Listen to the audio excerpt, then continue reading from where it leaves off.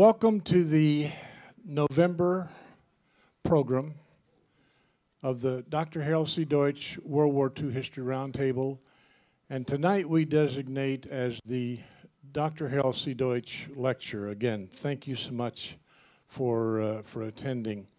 One of the programs that we were going to have earlier, Ernest Wertheim was a German Jew, lived as a young man in Germany. The family had a large department store. We know Dayton's, Wertheim in Berlin. His family, some of his family escaped. He became part of the army. We were going to have him as a speaker. He was gracious enough to send copies of the books that Axel talked about, and he produced this video that we wanted to show.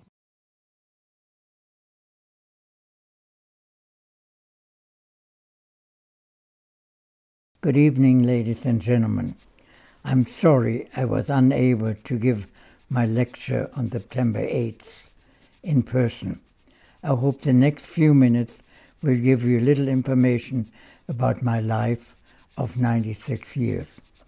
My family lived in Berlin for several generations. I was born in Berlin and I grew up in Hamburg until spring of 1934. My grandparents on my mother's side lived in an apartment house that was built in 1865, confiscated by the Nazis and destroyed by bombs during the war. After my grandfather died, my mother moved to Berlin to be with my grandmother. My grandmother's sister, Martha Mendelssohn, married Wilhelm Wertheim, one of the owners of the famous Wertheim department store in Berlin and several other cities. My immediate family often traveled by train from Hamburg and visited my mother's family as well as other family members. I spent a lot of time with my grandaunt, Martha Wertheim. Aunt Martha and her husband Wilhelm lived in a beautiful villa with 45 rooms with extensive gardening. One of the rooms was my room. I often visited my uncle in his large office in the department store and watched from the window Hitler's Kanzlei being built. I saw all the concrete being poured into the cellar that became famous during the last days of Hitler. On January 30th, 1933, Hitler came to power, and this is when my father was kidnapped by the Nazis. My mother was advised by my father's employer, the Duke of Croy, that something had happened to my dad and that he advised us to disappear and not leave any trace of where we were going. My mother then said to me, "Ernest, you are in charge of the family now." I was 13 years old. My father was in bad shape when he returned home. This is when I decided I wanted to leave Germany, immigrate to the United States. At that time, everybody who was immigrating to the United States became rich overnight. That was the thinking of people who didn't go. I was advised that I needed a profession so that I could support myself in the United States. My father managed to get me into a horticultural college at the age of 14. I graduated with honors 3 years later. In the summer of 1933, my father left for Belgium and France, where he worked several years for the Duke. That is part of history. The Duke had quite a number of forests that by the Treaty of Versailles were given to the Belgium of France. But the regulation stated that the owners of that property would be reimbursed. And my father worked on that for the Duke when he left Germany. When he returned to Berlin, which I never understood. He was arrested and placed into a Sachsenhausen concentration camp. I did rescue my father by going into the concentration camp, which is a harrowing story as is. It took me 18 months to get a visa to go to the United States and get the exit papers from Germany. I was at my grandfather's home when the doorbell rang at about 8 p.m. on November 9th, 1938. It was a crystal night, the famous crystal night. My dad told me as the bell rang, "Get out, please disappear," in a very rough and very strict voice.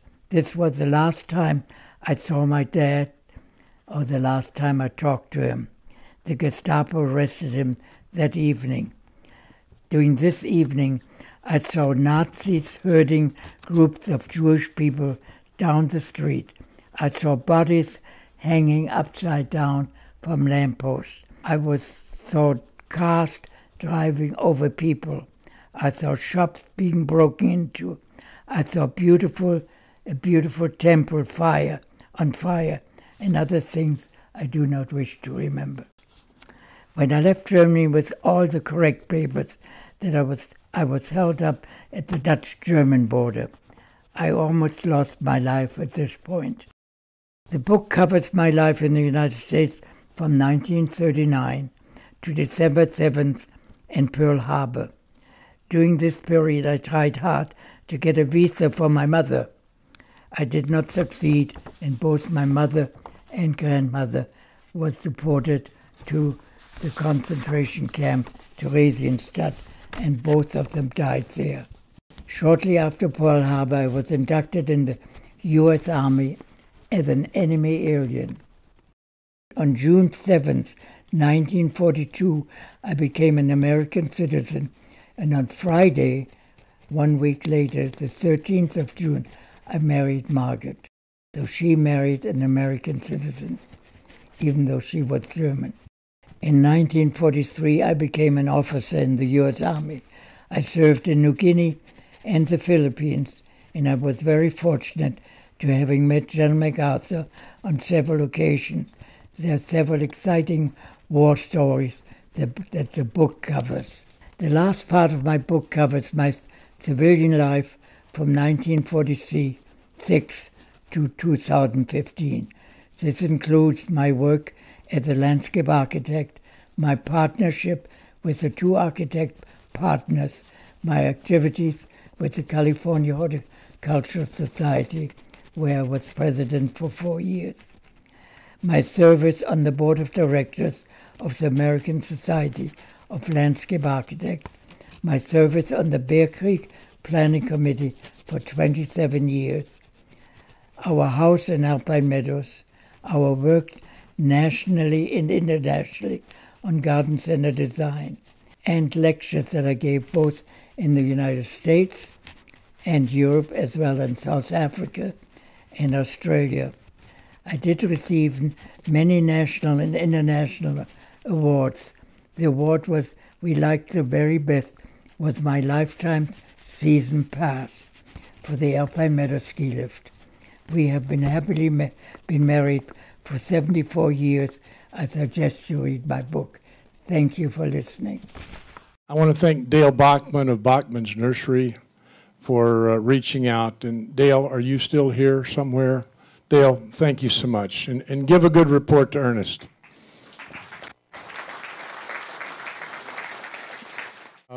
Since this is a Nuremberg topic, and Harold Deutsch, as you know, the Harold Deutsch Lecture, Harold was at the Nuremberg trials and interrogated the Germans that were there. Connie Harris has done extensive research on this and is going to talk about Harold Deutsch's involvement at Nuremberg. Dr. Harold Deutsch, as some of you know, by the way, how many of you were Harold Deutsch's students at the University of Minnesota? So yes, we have many of you here. Good. was not only a popular professor at Minnesota, but during the war was a member of the Research and Analysis Division of the OSS. And at the end of the war, he was loaned out to the State Department to interrogate the German leaders at Nuremberg.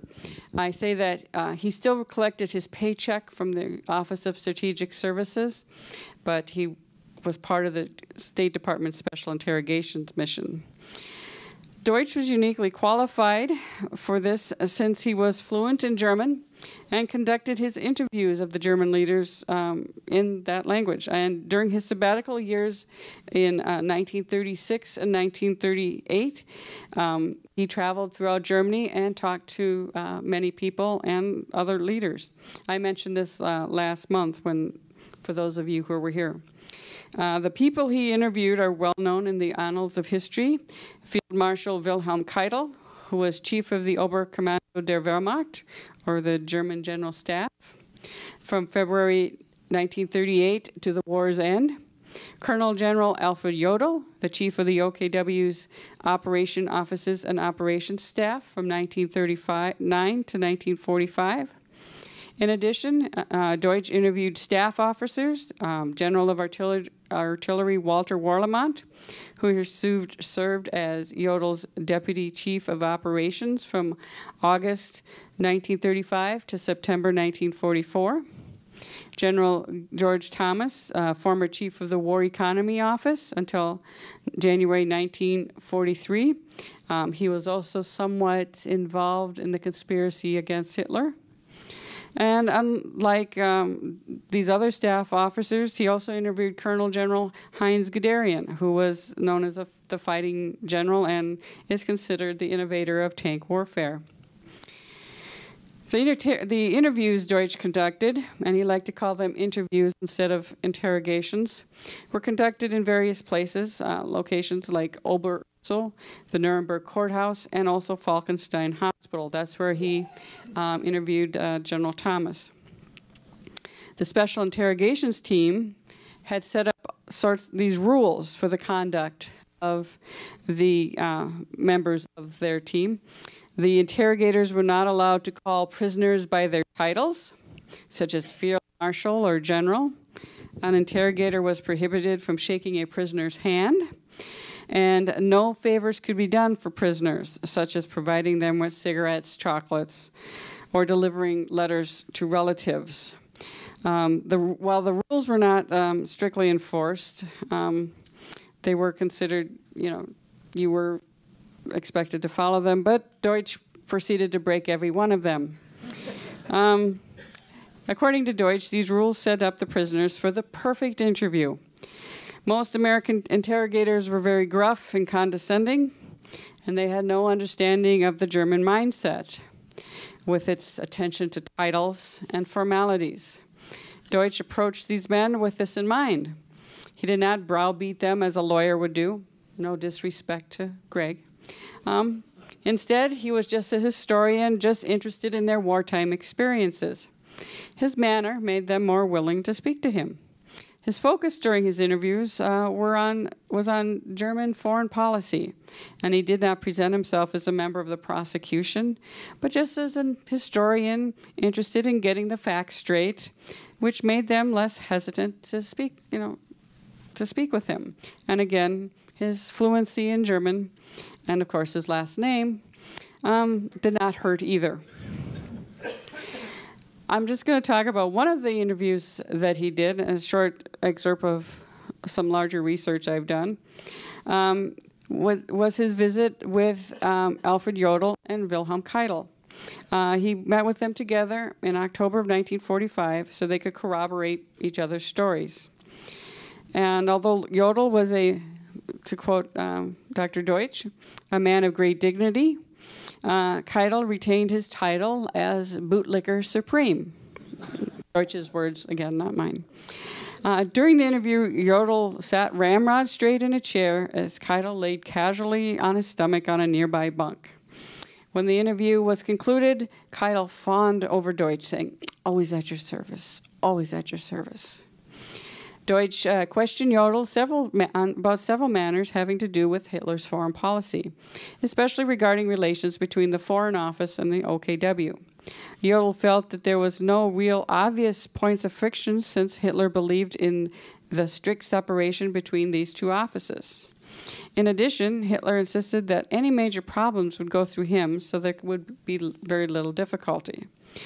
Most questions that developed were in the form of prestige questions, because Foreign Minister Joachim von Ribbentrop asserted that army commanders were part of the Foreign Office in occupied areas, and von Ribbentrop had to be reined in often by Hitler in this manner, on this matter.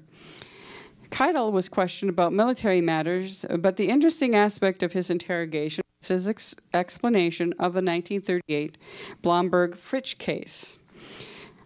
Keitel had intimate knowledge of both of these cases because von Blomberg's son was married to Keitel's daughter, and von Fritsch was a longtime comrade. At first, Keitel was reluctant to discuss the matter, but Deutsch informed him that he knew the basic facts of the cases because of his 1938 travels in Germany. I'm going to go into a little bit of background on what this is. Field Marshal Werner von Blomberg, the Minister of War, made a mistake that cost him his high position. He fell in love. Yeah, you're going to get a little romance here tonight at the round table. Von Blomberg wished to marry a young woman and asked Keitel for an opinion. Keitel asserted that the army would not object.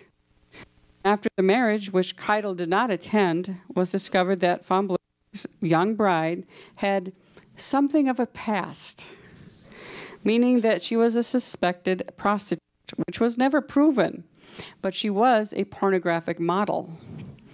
When this was reported to Hitler, von Blomberg was forced to resign. In the case of Colonel General Baron Werner von Fritsch, the commander-in-chief of the army, he was accused of an offense under Article 175 of the Reich Penal Code. He was accused of being a homosexual. There was no such thing as, like we have today. Don't ask, don't tell. You don't tell. Hitler asked Keitel, who replaced von Blomberg, what should be done in this case. Keitel told Hitler that Fritsch was confronted with the accusation immediately and had to have the opportunity to defend himself. Although Fritsch denied the accusation, he was removed from his position, disgraced, and Fritsch died on the Eastern Front late in the war. There's a full explanation of this in Deutsch's book, Hitler and His Generals. Fritsch was confused with a captain, Fritsch, who was a homosexual, but Himmler and Heydrich colluded to getting rid of von Fritsch so they could have more power with Hitler. As I just said, the removal of von Blomberg and von Fritsch gave Hitler the opportunity to consolidate his hold over the armed forces, replacing these men with Keitel and First General Walter von Brautitsch, who did not have the courage to confront Hitler. Neither one of them did. In addition, after seeing what happened to their comrades, many generals feared the same fate. Both Jodl and Keitel were executed for their part in the war. They might be mentioned when Greg gets up here.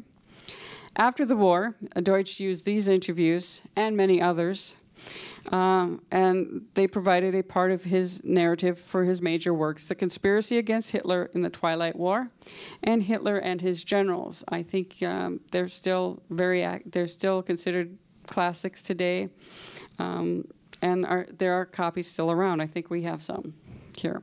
In addition, many of his interviews and his interviews with other German generals who survived the war became part of his classroom lectures at the University of Minnesota and the Army War College, and of course, parts of this round table. Now, Don asked me to introduce tonight's speaker. Tonight's main speaker is Greg Peterson, founder of the Robert Jackson Institute. He is a lawyer, and he will be discussing the Nuremberg Trial and its recent commemoration. I'm thrilled. Thank you very much, Dr. Harris, for the introduction, to Colonel Patton, to Mrs. Deutsch. Is Mrs. Deutsch here?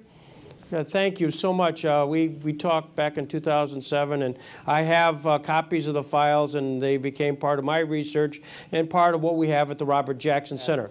I'm here to talk about the Nuremberg Trial and its legacy. I wonderfully enjoyed the presentation by Mr. Wertheim, and what's important to note is the Nuremberg Trial was, in fact, the bookend of World War II. You started in 1939. Of course, there was all that buildup, much of which was discussed in that presentation. But really, the war starts in 1939, and it then, obviously, there's VE Day, then there's VJ Day, but ultimately there had to be some sort of closure to the war. And it is question, as was wonderfully Dr. Harris laid out in the round tablet, whether or not there would, in fact, be one. It wasn't so clear. It wasn't so clear whether there would be, and in fact, that the Moscow Declaration, where there was a meeting and the Big Three met, there was a determination they should try the war criminals. This is back in 1943. But that's all he really said. It was kind of a sentence or two. And then it got to the Yalta, and they discussed that again, that there ought to be some form of accountability.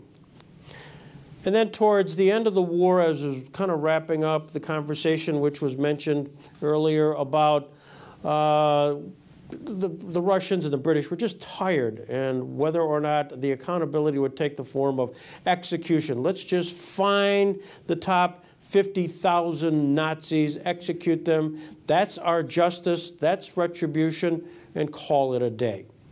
President Roosevelt thought differently, but that wasn't a unanimous, even a feeling within the United States. Some of his advisors thought there ought to not be a trial, some thought there should be. The backdrop of all of that is the fact that, let me just stop. I stop for a second because I want to paint a picture. I want to paint a picture because this will all come to finality, hopefully, at the end. 3 weeks ago, I was in Nuremberg. I was a guest of the city of Nuremberg, and they were commemorating the 70th anniversary of the Nuremberg Trial. And there was the Lord Mayor of the city of Nuremberg.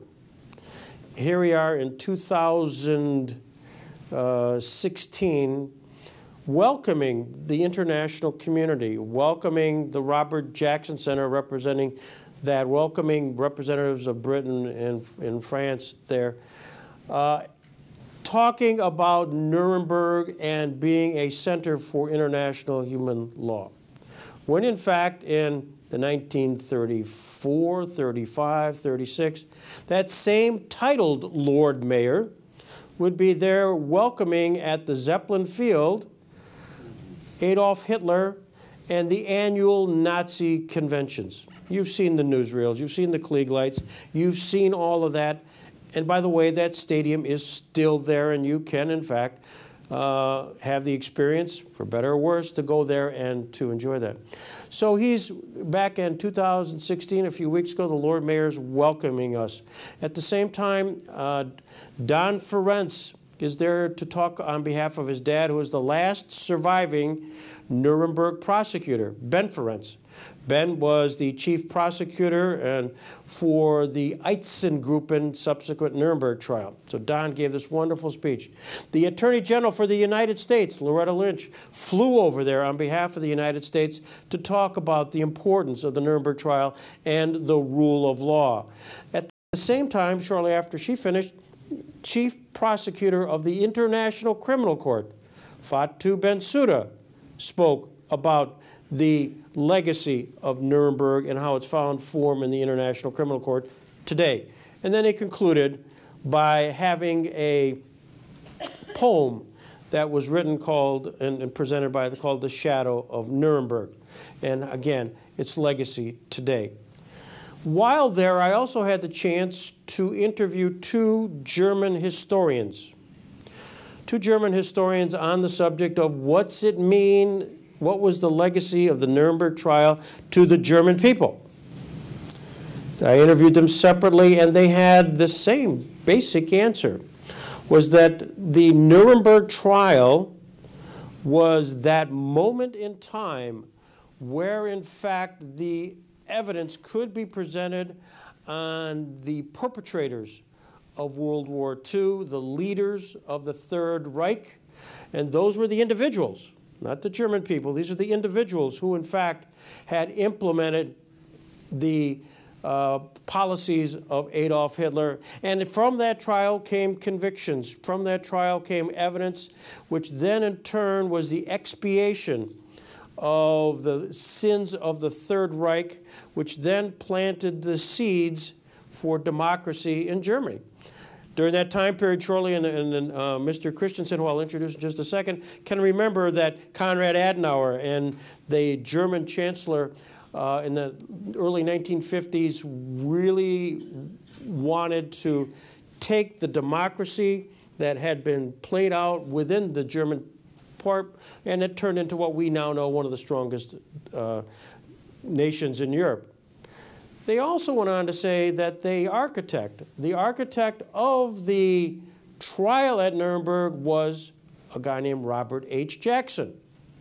Robert H. Jackson, who we have a center named after him, and you might say, why? And Robert Jackson was, to the Germans, the architect of the trial of which created the evidence and the proof of the banalities of the Third Reich and the evils of the Third Reich, and in fact, which ultimately led to the democracy. Straight line. And you might add, and I'm going to have to go ahead and talk a little bit about who's Robert Jackson. Robert Jackson, brief Reader's Digest bio. He was born in 1892 in Warren County, Pennsylvania, which is just in the northwest part of Pennsylvania. He came over to my neck of the woods in Frewsburg, New York, which is in the southwest portion of New York. Went to high school there, graduated, valedictorian in a class of 7. You don't have to go into that part when you're giving your bio. It's a valedictorian's a valedictorian. Then he did 1 year of high school where I live in Jamestown, New York, which was the big city in that area. And that's where he really developed his interest and love for the law, readings, classic readings, debate. That was it, because he never went to college.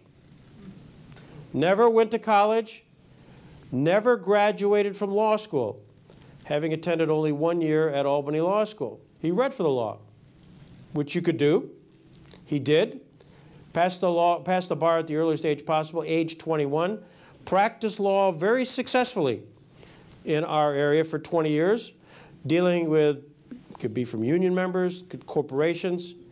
He also was very much involved in politics, not as an office runner, but sort of a backroom guy, as a Democrat in a county which was loaded with Republicans. He stood out. But very successful lawyer. And as such, he befriended a guy from Dutchess County who was the state senator named Frank Roosevelt. And through that connection and through that contact, there's this buddy, Frank Roosevelt, who subsequently became a governor of the state of New York and then, as you know, president. In 1934, President Roosevelt reached out to his buddy in Jamestown, New York, to see if he would be interested in coming to be the chief of what we would now know as the Internal Revenue Service, the General Counsel. And he said yes, he would do it for a year and just see how it works out. He went there, and he prosecuted, his first case was against a guy named Andrew Mellon, Secretary of Treasury, on a civil tax fraud case. Now, if you can imagine, your first case was saying, hey, why don't you go after this guy named Andrew Mellon? Whoa. And I tell you what, we're going to sue him for civil tax fraud, and we're going to do it in Pittsburgh. So can you imagine trying a case in Pittsburgh against Andrew Mellon, which he did, and he did successfully. And the National Art Museum in Washington, when you go in there, there's a big plaque, and it says all of the artwork that has been given here is through the beneficence of one Andrew Mellon. What you don't know is that was the settlement of the civil tax fraud case against Andrew Mellon, and when it was dedicated, Robert Jackson was there with President Roosevelt and said, you know, Bob, we should probably name this after you because of you and your case. We have all of this artwork. Thank you very much. Then he was going to really come home, but the reality was he stayed on. He became Assistant Attorney General in the Antitrust Division. He became Assistant Attorney General overall. He became Solicitor General. And then he became the Attorney General. And then soon he became the answer to a recent Jeopardy question. For those people who are Jeopardy question fans, you know, name the only person in the history of the United States who was a Solicitor General, Attorney General, and a Justice of the Supreme Court. And you could say, who was Robert H. Jackson? That's the only question I think I've ever known on Jeopardy. Bingo. So I was so pleased to know that answer, and it was the final Jeopardy question. So the guy actually went on because of that, because one guy actually got it right. Jackson was on the Supreme Court from 1941 to 1954, and he died in 1954 as a member of the Supreme Court. One of his law clerks was a guy named William Rehnquist, and one of Rehnquist's law clerks, just to kind of complete the genealogy, was a guy named John G. Roberts. And so both of them have been to the Jackson Center, tipping their hat to Robert Jackson. But that's not why we're here. That just sets the tone about the fact that what I glossed over in the biography is, in fact, that Jackson in 1945, in the middle of his Supreme Court term, was asked if he would consider taking on this responsibility to conduct the first trial of its kind against individuals who were responsible for war crimes. And so President Roosevelt had Jackson in mind, and when you start looking at your QR cards, you'll get to see a speech that Jackson gave in April where he talks about the importance, as the war was winding down, that there in fact be a record so that this never is repeated again. And so he argued against some of the Roosevelt administration who thought that simply Germany should be removed of all of its industry, become an agrarian state, and that was a very popular opinion with one of the high-ranking officials, and I won't name his name. But instead, that was given in April. Roosevelt dies in April. Truman is then sworn in. The general counsel for Roosevelt stays on as general counsel for Truman, and Truman then reaches out to Jackson to see if he's interested. He convinced Jackson to do that, to leave the court, but not to resign. And the reason he did, Truman said, hey, I've checked out everything, and there is, in fact, all this evidence. All this evidence is already prepared. You have to just kind of parachute in, start the trial someplace in Germany, and you should be back soon so that you will not miss much of the Supreme Court. He was sold a bill of goods. In fact, there was no evidence. And that's where there was mention of Harold Deutsch gathering evidence with with Donovan, and that became part of the OSS's responsibility to gather the evidence, and that was going on at the same time while Harold Deutsch is out getting interviews with Jodl and Keitel and Warlimont and others. Jackson had to figure out whether there was going to be a trial, where the trial was going to be, and against whom. So one of the most important things that Jackson accomplished in 1945 was, in fact, the negotiation of something not often talked about, is the London Agreement, which was the treaty among the Russians, a treaty which included the French, the British, and the United States. Why was that of concern? Because the Russian jurisprudence was Pretty simple. If you're indicted, you're presumed guilty. Simple. And we're going to have a trial because we're going to figure out what the penalty is going to be. And that's the Russian way of doing things. The French has a civil law system for you, all you lawyers here. I won't try to describe it because I will fail, but it's different. And then there is our, with the British, common law English system. 3 sets of unique, different jurisprudences, so they had to negotiate. What's going to be the playing field? What's it going to look like? What are the rights of the defendants?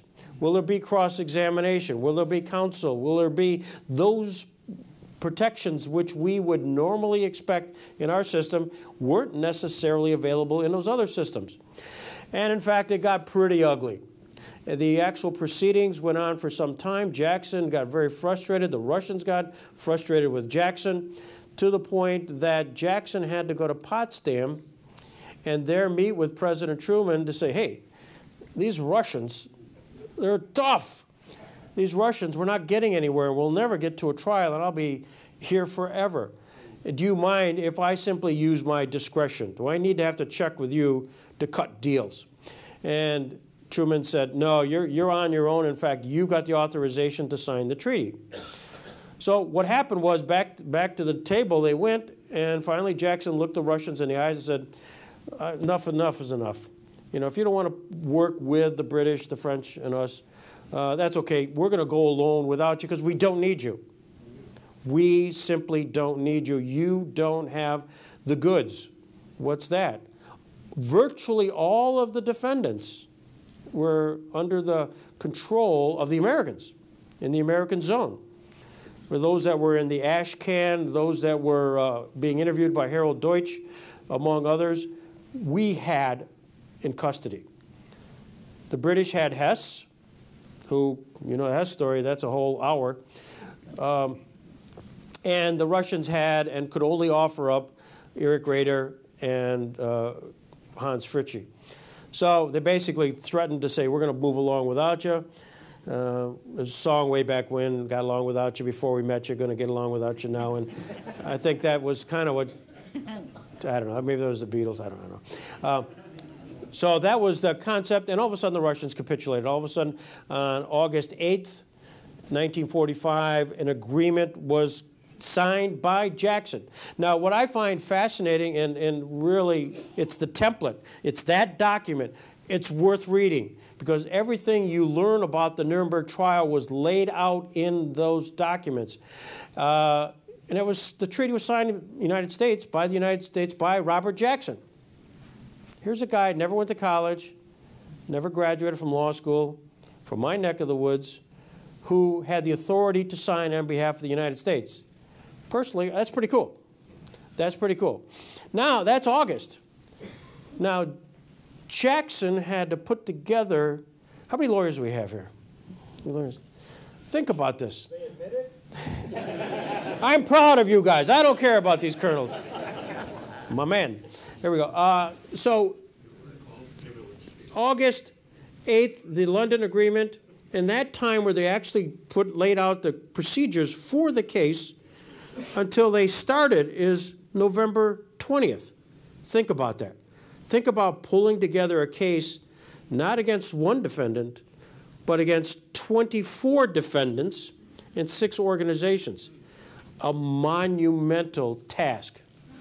Plus, they had to determine where it was going to be. And Nuremberg was the choice. And there's reasons for that. One, symbolically, that's where the Nuremberg rallies were, as I mentioned earlier. 2, that was also, they had a courthouse. And 3, in a very mystical way, the First Reich and the Second Reich all kind of worked their way through Nuremberg as well. So that was the logic of why they had a Nuremberg. But the courthouse, though pretty much intact, they had to pull it all together. So they did so. And so on November 20th, they actually commenced the proceeding after having a one-day earlier show to placate the Russians. The Russians wanted to have the trial in Berlin. So part of the deal that was cut was saying, all right, fantastic. We'll go to Berlin for one day, and we'll read the indictments in Berlin. You win, you Russians. The rest of the trial will go to Nuremberg, and that's exactly what happened. So the trial starts on November 21st. November 20th was when they read the indictments. Jackson gives the opening statement on November 21st, which in fact was probably one of the foremost pieces of English literature, and laid out the explanation for the 4 counts and why, in fact, they were trying these individuals for crimes against humanity, crimes against peace, crimes against war, and in the conspiracy trial. And it was magical. Even to this day, it is quoted over and over and over again by the prosecutors at the subsequent tribunals. That started the case in November 21st, 1945. And throughout this time period, cases were presented against, as it turned out, only 22. One was dropped from the case. That was Mr. Krupp. He was just too old, feeble to actually have that trial. One committed suicide by the name of Robert Lay. And one, so there's 22, 21. When you see the pictures, you'll actually count them up. There was 21. The 22nd was Martin Bormann, who was tried in absentia. So the trial is conducted. Jackson is the chief American prosecutor. There were chief prosecutors of Russia, Roman Rudenko. There was a chief prosecutor for France, can't pronounce his name, Dementhen, and the chief prosecutor for Britain, which was Sir Hartley Shawcross, who soon left, and his David Maxwell Fyfe really took the heavy oar on that one. The trial lasted until the actual date of sentencing and judgment, which was September 30th, 1946. And the actual judgment at Nuremberg was October 1st, 1946, of which there were 3 acquittals. 3 acquittals. Von Papen, Schacht, and Fritschie were acquitted. And then the rest were found guilty. 12 were sentenced to be hanged, and 11 were actually hanged. A guy named Goering cheated the hangman and decided to swallow a cyanide pill. Had its own drama there. And the rest of them were given various prison sentences. The last of which was Rudolf Hess, who in prison at Spandau ultimately was deemed to have committed suicide. Another whole story unto itself. And there's so many wonderful, interesting, intriguing stories that came in and around the Nuremberg trial and the various sentencing. Part of what Colonel Patton wanted me to talk about is talk about the legacy of that trial. That trial, which was an ad hoc trial. It was a trial by treaty among nations who were the winners. And they had to have it. They had a trial. It was based on certain treaties that had been previously created. The Kellogg-Briand Treaty, the Moscow Treaty, and there was a Hague Treaty. And that was the creation and the basis for it. But it was the first trial in history where, in fact, individuals were held accountable. Not the government. It wasn't a conviction against Germany. It wasn't against Italy. It wasn't anybody else. It was against individuals. And that was the first time that happened. Thereafter, at Nuremberg, there were 12 subsequent Nuremberg trials. These were trials of which Robert Jackson assigned Telford Taylor to be the chief American prosecutor at those trials. It's important to note that the defendants at the first trial, the International Military Tribunal, the Jackson trial, this is Goering and Hess, Ribbentrop, Keitel, Jodl, et al., were really the policymakers, the implementers, the guys that signed the orders. I think it's almost fair to say that probably none of them actually killed anybody. But they signed orders which ultimately led to a terrific amount of carnage. The subsequent trials were against those groups who were part of the implementation of the policy. This was the, anybody see the movie Judgment at Nuremberg? Usually the question I get at the end of every presentation is, Greg, who played Robert Jackson in Judgment at Nuremberg? Great question. And the answer is, I won't let you go through the normal crowd saying, well, it's Spencer Tracy, it's, Richard Widmark, it's all those guys. None of them. Nobody played Jackson, because that movie, Judgment at Nuremberg, though it nicely has the name Nuremberg, as nicely as the judgment, is a fact based on one of the subsequent trials against the judges who corrupted the laws of the Nazi regime. They took the law, the rule of law, and corrupted it and applied it using then the political ideology of Adolf Hitler. Just had a wonderful symposium at the Jackson Center, 5 hours just on that subject alone. One of the other trials was a trial against the doctors. These are the folks who tried, or these are the folks who actually conducted the experiments. Things you learned about the legacy of Jackson's trial is that trial, at the judgment of the doctor's trial, was in fact they had to lay out the conditions and the elements of which they had to prove to see if there was a violation of some law. So the judges laid out, and I think it's 8, I might be wrong, actual bullet points that said what's required for a physician to take advantage of and to conduct experiments on an individual. That they have to explain what it is that's going to happen. They have to explain what the possible risks are. They have to explain and get their consent, essentially informed consent. I don't know if there's any doctors here. And then when you go in today for an elective surgery, guess what? They hand you a piece of paper. After they've explained a little bit about what's going to happen, here's the upside, here's the downside, sign a piece of paper that you have been informed consent. The basis for that is the Nuremberg judgment in the doctor's trial. Who knew? Yet we've had at the Jackson Center, the president of the AMA and others come in and talk about the medical ethics is in fact a direct relationship of that process. One of the other trials, in fact there are many, 3 of them were against the industrialists. You had Krupp, you had Farben, you had Flick. And we're pleased to have in our presence today the son of the judge in that Flick trial. We have Bill Christensen here, and his dad, William Christensen, from Minnesota, was in fact a judge at that subsequent Flick trial. And thank you for coming. This is terrific that you're here. And we had the pleasure early at 6 o'clock to interview him, as he too was at Nuremberg, there being part of the family as they, I don't want to say enjoying the Nuremberg trial, but they were there.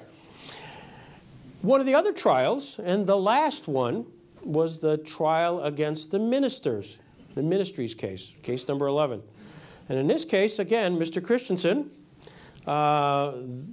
your dad, grandfather, was in fact the presiding judge. He was the #1 judge there. And that was the last trial in Nuremberg. It was the longest, and it was against those folks who were right below Ribbentrop in the ministries department. Those people who were the head of the secret, it's the CIA of what they had there within the Nazis, Schellenberg and others. So, and people that I'm sure that Harold Deutsch in his interviews came across their names. So again, there's a wonderful Minnesota connect to, in fact, those subsequent Nuremberg trials. And in fact, it was the minister's trial that was one of the first ones to have the actual definition of the war, crimes of aggression as one of the evidence and one of the findings. That's an important part because I will soon segue into the International Criminal Court, which in fact is currently discussing what the definition of the crimes of aggression are, and yet Mr. Christensen's dad was intimately involved in really the first, outside of Jackson's trial, to actually decide that. So that happened at Nuremberg, all at Nuremberg. Not much has been written about the subsequent Nuremberg trials, though I know Mr. Baszler, who you had here last year, is in fact one of the experts on that. What happened thereafter? What happened to Jackson's dream? What happened to the Nuremberg principles, which in fact got embodied in the United Nations in 1948? Those principles were adopted. It's called the Nuremberg Principles by the United Nations, as was the Genocide Convention, as was other things relating to that came out of the Nuremberg trial right after the war, and as a direct result so that there be an embodiment of the concept of the rule of law as opposed to the rule of intimidation and the rule of the gun. Cold War enters. The Cold War enters, as we World War II vets would know, certainly after we come home. Next thing you know, the bad guys, yeah, they were the Germans, we just had them, but all of a sudden you're reading about Stalin, the Russians, and our whole world changes there.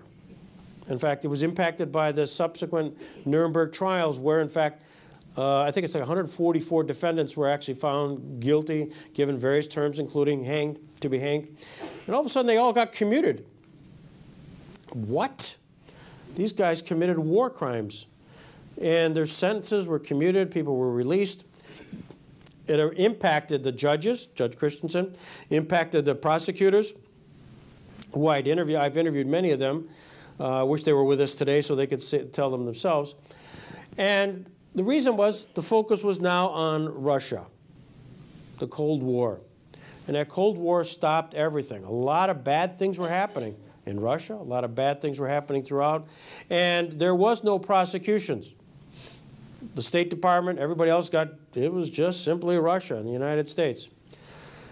Until all of a sudden, 1991, Gorbachev, things changed. The Soviet Union cracks, falls apart.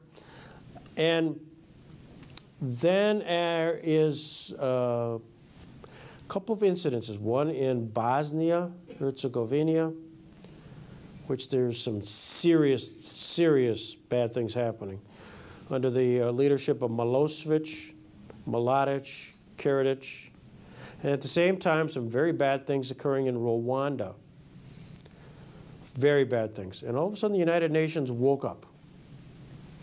And in 1994, they created International Criminal Tribunal of Yugoslavia, International Criminal Tribunals in Rwanda, ad hoc tribunals for the first time since Nuremberg to, in fact, identify and try those individuals who are the most responsible for crimes against humanity. Enter the Nuremberg concept, enter the London Agreement, enter all of those things which in fact were important, enter the fact that, because I know we've interviewed those chief prosecutors, they would lead with Jackson's opening statement that connect occurred. And then there was trials in Sierra Leone, think Blood Diamonds, think Charles Taylor. And then they had tribunals, and still are, all these are still going on, in Cambodia, Pol Pot, Lebanon. There's political intrigue there, and they took out individuals, which ultimately rolled around into the Rome Treaty of 1998, which was signed by many countries, not the United States. And that then created the International Criminal Court. The International Criminal Court started in 2003, and its current prosecutor is Fatou Bensouda. Remember, I started this conversation, I was kind of hoping I'd finally get back to the beginning. I think I am. So where I was in Nuremberg, a location where they're very proud today, Nuremberg, Germany, because they have a Nuremberg Academy, which in fact has individuals throughout the world to advance the rule of law. And it's one of the high-end academic opportunities that we have in the world today.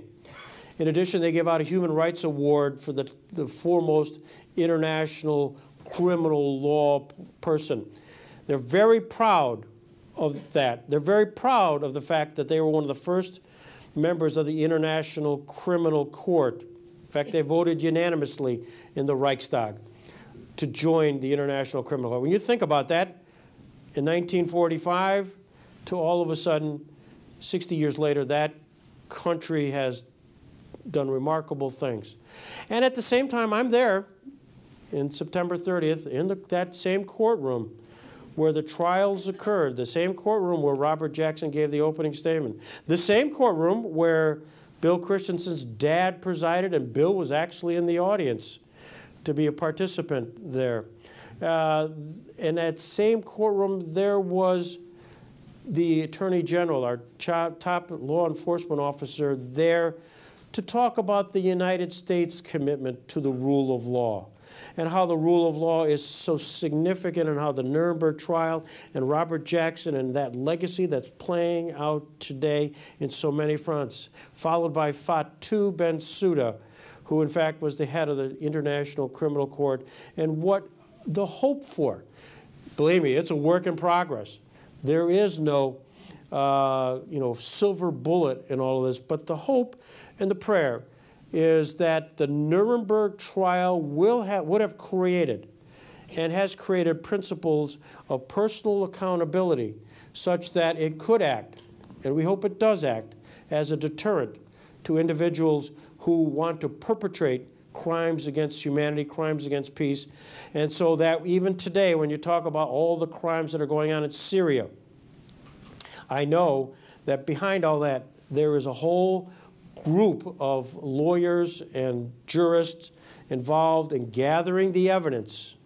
So when that day permits, and they have al-Bashir in custody, that in fact a war crimes trial, and he knows that. He's very much aware that this is all happening. So hence, that's all part of the Nuremberg legacy, the Nuremberg trial, which in fact was the bookend of the World War II, and that bookend of the World War II is why we're here at the Harold Deutsch Lecture, because as I read the mission statement here of the Harold C. Deutsch World War II Roundtable, it's whereas the World War II was one of the most important events of the 20th century, and whereas World War II politically, socially, and scientifically shaped the post-war period of history, we feel it is important to promote the study of and preserve the factual history of World War II.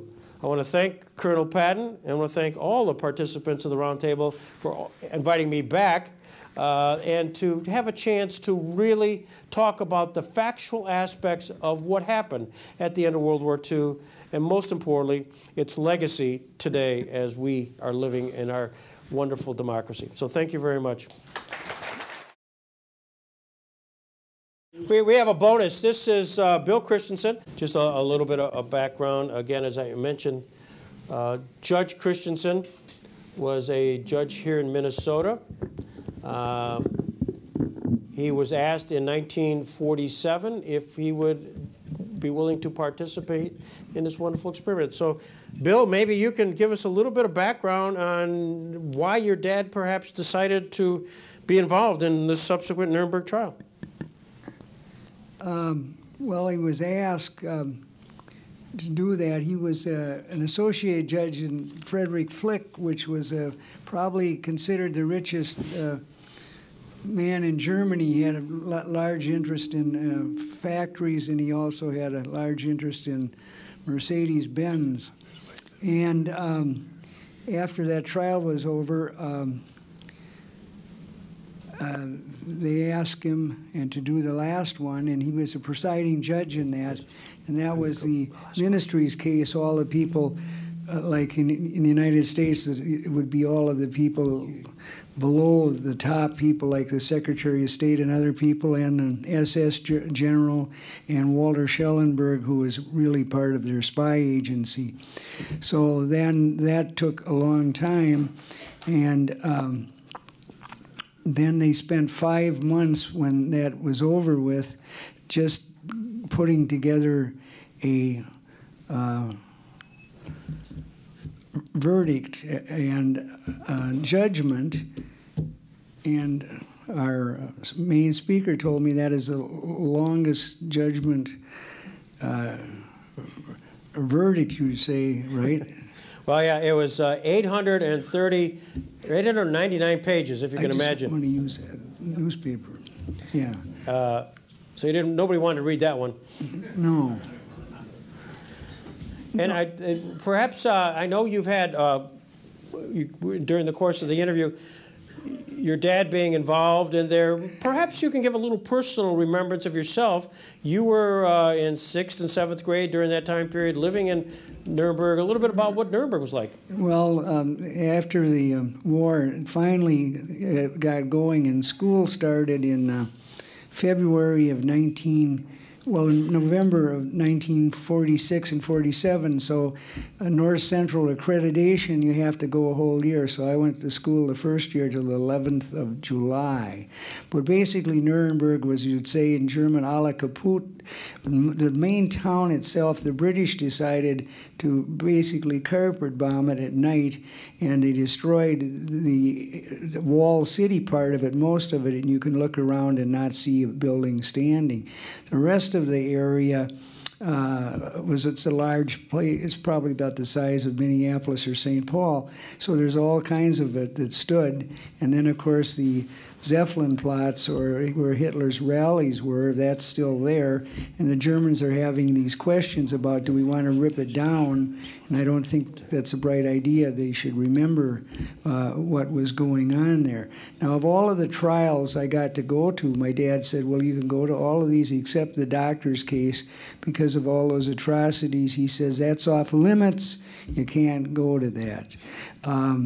Many interesting people just commenting. My dad, when he was going to Germany, he went to Fort Hamilton and spent 2 days with Mickey Marcus, if you remember, a Jewish lawyer who actually then ended up in Israel helping put together a ragtag army, and he got killed by his own sentry, and then Count Falk Bernadette, and then a guy named Lemkin, who actually came out with a book about the war crimes, documenting those of the Nazis and the Germans right after the war. So I would say, my dad's take on it was this. There's a couple of statements I just want you to know about Minnesota. I'm from Red Wing, Minnesota, and the first commander of NATO, General Loris Norstad, is from there, and then Eugenie Anderson, who started out as being in charge of, we didn't have an ambassador to Bulgaria, and they tried to isolate her from the people to going out in the community, wanted to quarantine her. She just ignored them and put on a real pro-American face, and then later she was appointed by Harry Truman as the ambassador to Denmark.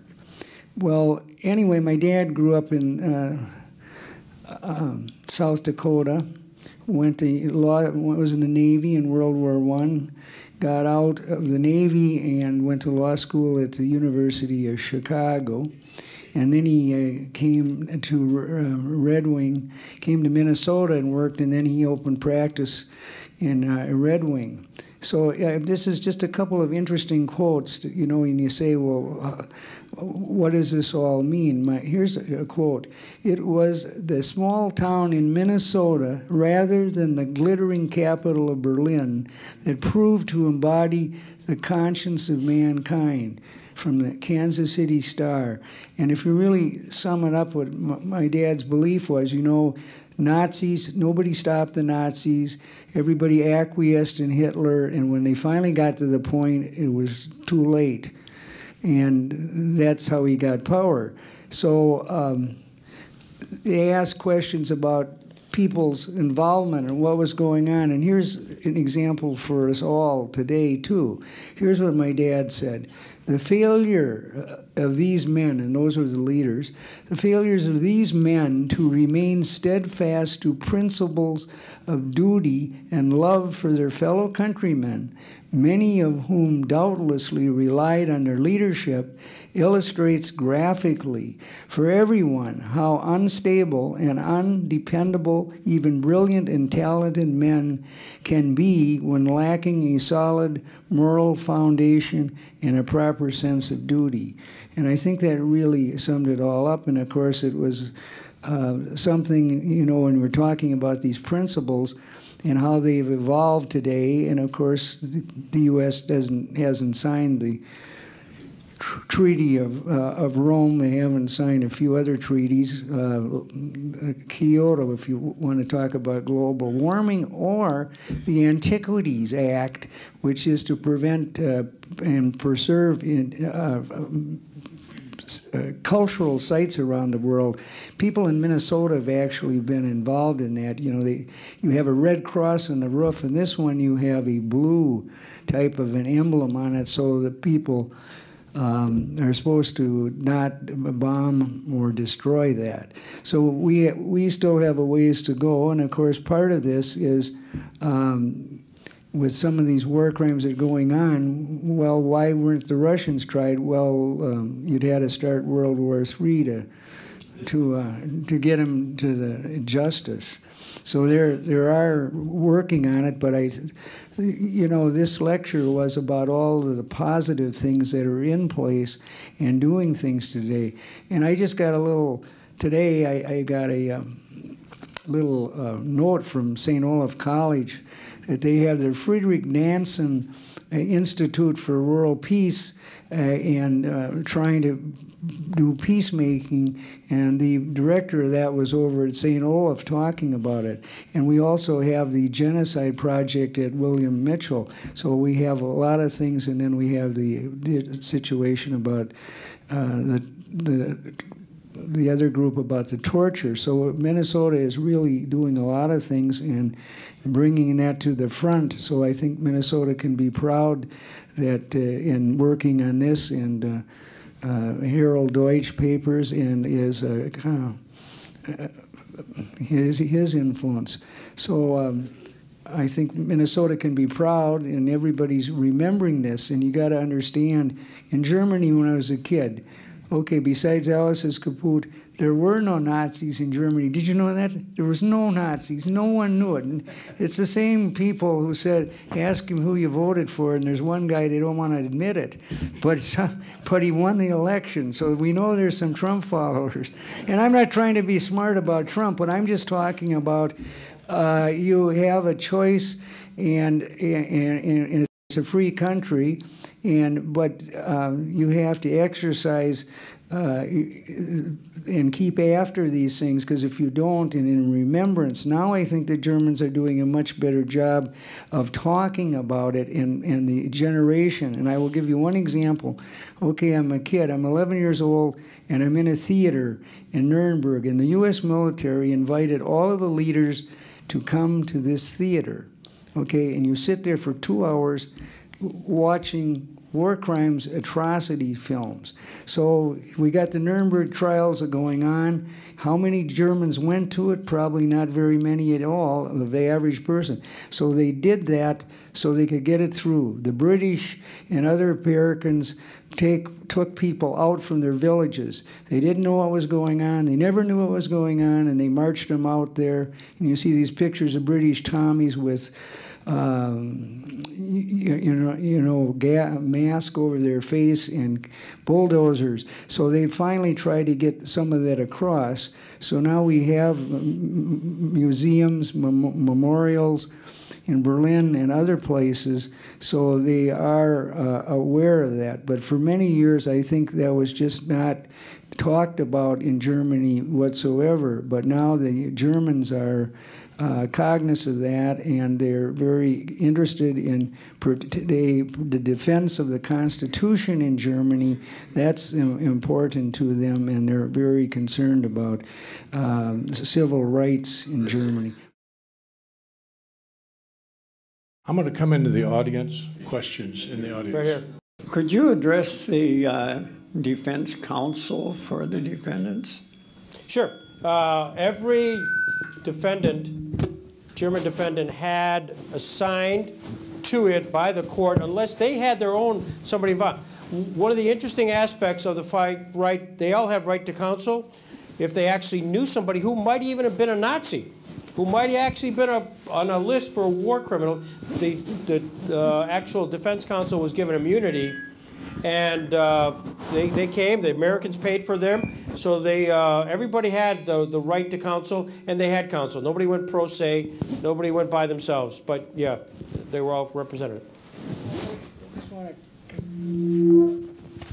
Let me see how we can do this. I just want to comment. My father had a very high regard for the German lawyers that were really very, very competent. And one guy he talked to was Robert Servatius, who was an artillery officer, and he talked about being in Russia and also Operation Sea Lion, where the Germans were thinking about invading England but didn't pull off. And Servatius was a person that was hired by Adolf Eichmann to represent him. Thank you.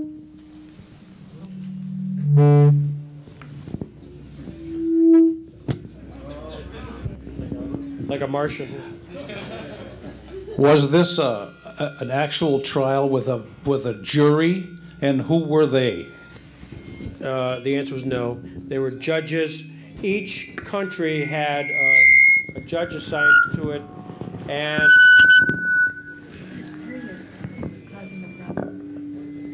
anyways, each country had the judge. So there was one chief judge from America, Britain, Russia, and the United States. The United States judge was Francis Biddle. The chief judge overall was John Lawrence. Each country also had an alternate judge. So when you look up and you see a picture, you'll see 8 judges, but those are the ones that made the decision. I'll come around. You can just stand up. Sure. You have trials for Germany, you have trials here for Japan. Was there anything? No. Why not? What was the The question? question, I'm sorry. The question was, why wasn't there war crimes trial for Italy? The true focus was, since Italy had signed an armistice with the United States, and I think the real practical aspect, Mussolini, who was been the chief architect, had died. I mean, he'd been strung up, as we all know. So there was an armistice signed, which in fact, I think within the treaty itself with the United States, because they got out early, Italy got out early, that in fact, I think that was part of the fact of the lack of interest. I don't want to say they waived it, but the lack of interest in prosecution. Germany was first, and then of course that in the Pacific was Japan. Just comment, it was Alan Dulles and the secret surrender and Karl Wolff. So that somebody got immunity so we could kill the American. Well, actually what happened in Italy is Alan Dulles and the OSS, they made a secret agreement, and the Karl Wolff, who was at Nuremberg, SS general, he agreed to surrender forces in Italy, and Dulles had worked on this, and if you know, the fighting in Italy was mountain to mountain.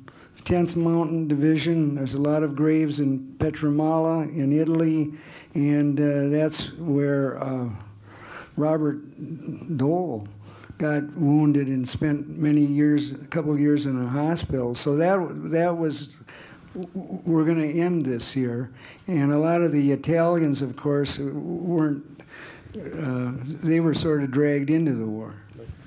Let me ask a question with what Bill. After World War II, the Germans had a denazification. They couldn't teach or talk about the Nazi heritage for many years. Do you think that influenced your comment about the lack of knowledge of the German people of the events of World War II? I don't know. I think he was, my impression of what he said, I don't want to say, you can speak for yourself, trust me. I think it was a little tongue-in-cheek. about the lack of German knowledge of it all. No, I understood that. Yeah, okay. But I'm serious. I don't know what to say about that, but I just think that was an era that you'd want to end it. And most Germans, if you ask them, I'm not trying to be facetious, how Hitler got elected, because most people claim they were never a member of the Nazi Party, which is hard to believe. I understand. Okay, some questions here? Yeah. How much did the trials cost, and who footed the bill? I don't know the actual number, but the United States.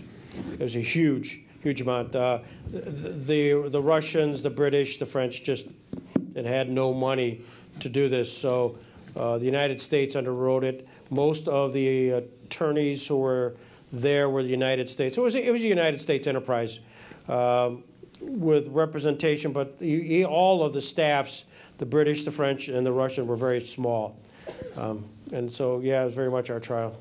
Did you ever show the film clips of his opening statement? Oh, yeah. It's very eloquent. Do you have that? Yeah. With you? Yeah, on my iPad. I mean, you project it for people when you lecture? Oh, yeah. Yeah. Because it's really an eloquent Yeah. statement. I knew we had a short time period, so I didn't want to get too much into the film technique. What happened to the 4 people that were acquitted during the first part of the Nuremberg trials? Where's my good friend Axel? There's 3 people acquitted: Fritchie, von Papen, and Schacht. You'll see newsreels to that effect where they didn't know what they were doing. So you can imagine during the October 1st, 1946, they're reading out the judgments. The sentences were going to come after lunch, so it's just judgments, either guilty or not guilty. So they just went through a series: Goering, guilty; Hess, guilty. They went through all the 4 counts. And all of a sudden it comes to Schacht, not guilty, not guilty, not guilty, not guilty. And there was a sort of shock. Then the same thing with Fritchie and the same thing with von Papen. It's great newsreels because I put together all of the film. We've got all the film of the trial. And as that particular session ended, the 3 sort of huddled around. The other ones who came over, who'd been found guilty, shake their hands. Those 3 guys didn't know what the hell to do. They could go free. And the next thing you know, there's a news conference. The 3 of them are at a news conference eating chocolate bars and smoking cigarettes. And everybody's asking them questions. How do you feel? How do you feel? Great, great, great. I didn't think I'd be convicted. Well, then they said, you can go. You can walk out of the courtroom. Have at it. Where did they go? Well, that's the point. They didn't. They walked. They knew that jurisdiction was in the hands of the Germans then. So they were waiting for those 3 guys. They'd read all the testimony. And so they actually asked and petitioned the court to not be released. So they actually stayed in the prison for 7 days until each of them could find a way to sneak out the back door and go someplace. Subsequently, they were tried by German courts and subsequently found guilty and sentenced. And I'm looking for Axel right there. So okay, why don't you draw closure to that, because you actually did research on I think the post-Nuremberg on those 3 guys? I didn't do any serious research, but as a kid, I regularly, this was in 1950, 51, 52, I regularly walked past the prison where this Fritchie was kept on my way to school. So I'm not quite sure when they were released, but as of 52, they were also in prison. Yeah, von Papen and Schacht were pretty old at the time, so they just died natural. They were committed and then released and then died in the 50s. Fritchie was a little younger and probably shouldn't have been at the Nuremberg trial anyways. He was just a propagandist. They didn't have Goebbels because he had committed suicide, so they put in Fritchie. Question here. Yeah, have the winners of any war been held accountable for crimes against humanity or war crimes? Or is it only the losers that get prosecuted? Well, that's a good question. At this point in time, the International Criminal Court, they don't have winners and losers. So you can bring a complaint against anybody if there is a violation of crimes against humanity, violation of crimes of peace. The war crimes aggression is currently being the elements of the war of crimes of aggression, which was part of Jackson's determination and part of the ministry's case, of which Bill Christensen's dad was a part of. Right now, it's not a definition. Anyways, that's all you have to do is have somebody have a complaint against you from another member country if you're a member of the International Criminal Court. Now, we know some countries are not. Israel, the United States, and there's a few others. Question here. I've heard criticism of Justice Jackson as a prosecutor at Nuremberg, and at least a perception that after his examination of Hermann Goering, that Goering could have walked out of the courtroom a free man because he basically allowed Goering to run rings around him. Is there any truth to that? Well, there was the answer, some of it. And first of all, the evidence was so overwhelming, Goering was never going to walk out. I mean, he was buried, and it was just the evidence was there. But the highlight, the big marquee event of the Nuremberg Trial, 1946, was going to be where Robert Jackson, who he was not there on the courtroom all the time. He was basically the administrator, but the chief American prosecutor was going to cross-examine the chief defendant. Everybody showed up. The place was packed like tonight. Walter Cronkite, among others, were all there. And it was a 3-day cross-examination. And I have actually had the chance to interview the number 2 man, the guy who had sat there while Jackson was at the podium, Whitney Harris. And the first day, Jackson was used to, in the American system, just good old all-American cross-examination, where you ask a question, the answer is yes or no. Yes or no, yes or no. Well, what happened was Goering said, yes, but let me explain. In our world, that doesn't happen. You can't do that. So and then Jackson would seek a ruling from Chief Judge Lawrence, and Lawrence said, let it go. Let it go. And Jackson really got frustrated because he kept never really directly, he would answer the question, yeah, you're right, but. And this is cross-examination. So Jackson lost his temper. He lost it. He lost it on the judge. Bad move, and that was reported everywhere. Jackson loses temper in cross-examination against Goering. Goering runs wild. Jackson didn't let Goering run wild. It was the court. Yeah, Bill. Okay. In Minnesota, we have a very fine guy named Joe Freeberg who represents just about everybody, and he's very successful in defending people. But he has been at this theme all the time is, this is the worst example of cross-examination in the history of mankind, and every time you go to a bar symposium, Joe trots that out. But here's the deal at Nuremberg, forgetting all that aside, that's his example. The thing about this was, Nuremberg, in the end, they had so much captured things. Okay, Herr Obergruppenführer, I'm going to show you this document. Is that your signature, ordering somebody to get deported? And they can't say no. So whatever was Hermann Goering may have got, it was letting somebody grandstand, and he did, but I don't think that jeopardized anything because there was so much overwhelming evidence. But anyway, Joe's probably going to wonder why I criticize him, but that's his main theme, and he keeps repeating it. But he's a very successful lawyer, but he should have a new topic. Question here. I like that. It's my understanding that the defendants, part of their defense was that because the laws in Germany had been changed, they were just following the law. So how did the prosecution handle that? And were the trials, were there interpreters? Was there, German, English, French, and then did many of these Nazis, as they say, go to South America? And how did they get there? Wow. All right, let's procedurally, all of the trial was conducted in multiple languages, Russian, French, English, and you could actually dial up and have the headphones on so everybody could hear. There were translators in the booth. That was that. With regards to the defendants, they all, I forget the second question with oh, superior orders. Superior orders was really the question. They were just following orders. That within the actual London Agreement itself, they dealt with that issue of, gee, just following orders. Military folks all over the place here, you're just following orders. But at some point, there is that point where you got to let your conscience be your guide. And in fact, written into the London Agreement was, in fact, the superior orders is not a defense.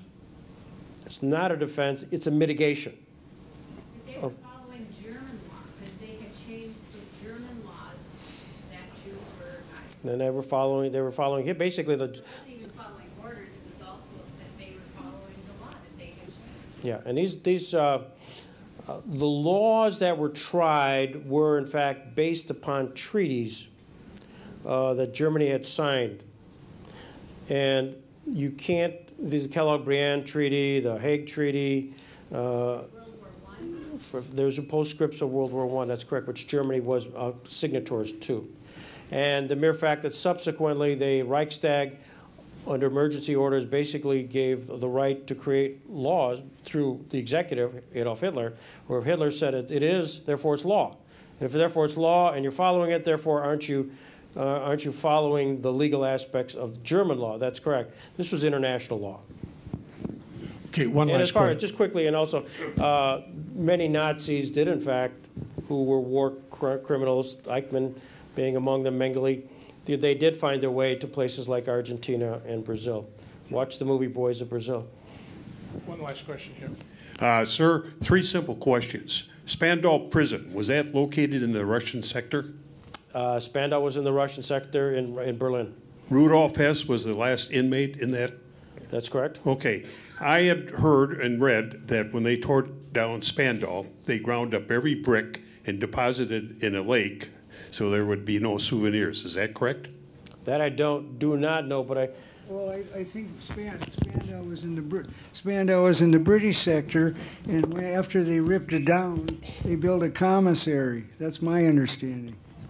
Yeah, certainly they ripped it down, and when, let me, just for giggles, the Rudolf Hess story, he was found at a time, he was hanged. They thought he was hanged.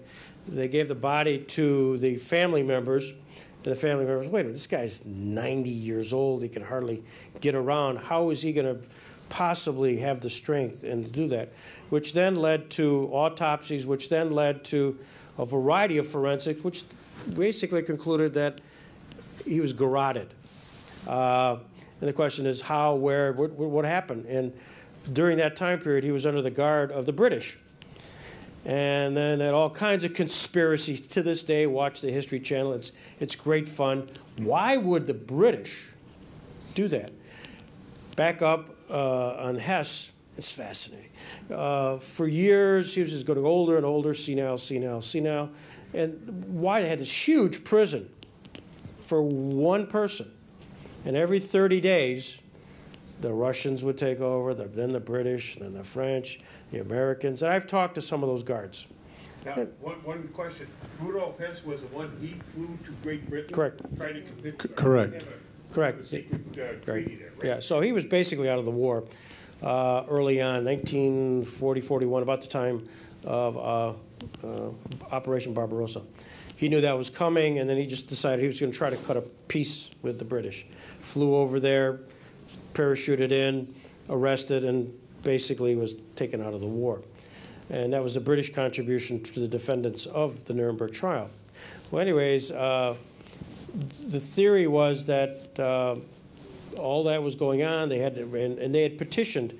And the Russians finally, once and for all, had said, we agree. Up until then, the Russians had said no, because they had to require everybody to agree to the release of Hess. The Russians telegraphed, we're going to do this. 2 months later, during the British time period, he's all of a sudden commits suicide. And all of a sudden, the autopsy shows a variety of ways which it looked like he was garroted. And the theory and the fun, speculation is during the British, why would somebody who had access to him actually do that? And the fear factor was that somehow if he got out, he would then spill the beans on his relationship with the British, the same British that he was trying to talk to, the Duke of Hamilton and other things. And it's all great, wonderful conspiracy, and there's not a lot of proof to it, but it's a great Rudolf Hess Nuremberg story. And if any of you are on the American Channel 112 for me, on Comcast, American Heroes Channel, World War II, they frequently play the Nuremberg and a lot of the Nazi. We're going to end it this evening. Thank you so much for coming. Greg, thank you. Bill, thank you for coming. Thank you, Bill. Support for this program provided by viewers like you. Thank you. Additional support provided through the Catherine B. Anderson Fund of the St. Paul Foundation. Upcoming roundtable topics can be found at www.mn-ww2roundtable.org. Production services provided by Barrows Productions.